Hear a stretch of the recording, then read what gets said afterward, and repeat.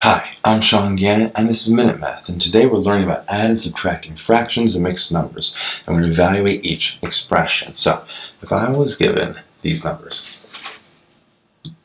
negative 10 over 7 plus 1 over 6.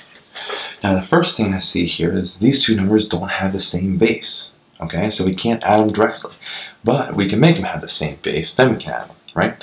So to do that, I take the first denominator and multiply that over itself for the second number.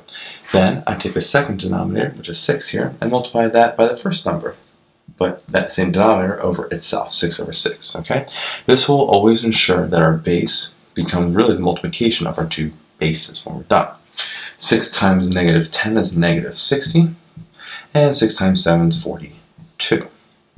We add here 7 times 1 is just 7, and 6 times 7 again is 42.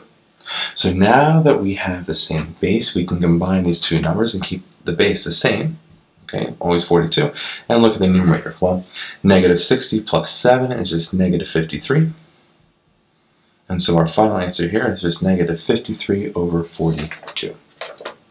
So quick recap, we're given negative 10 over 7 plus 1/6, right?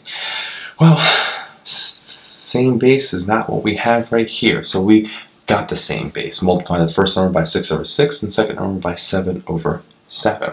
That gave us negative 60 over 42 plus 7 over 42. Now we have the same base. We just add the numerator, which comes to be negative 53. Bring down the 42. And so we have our final answer here, negative 53 over 42.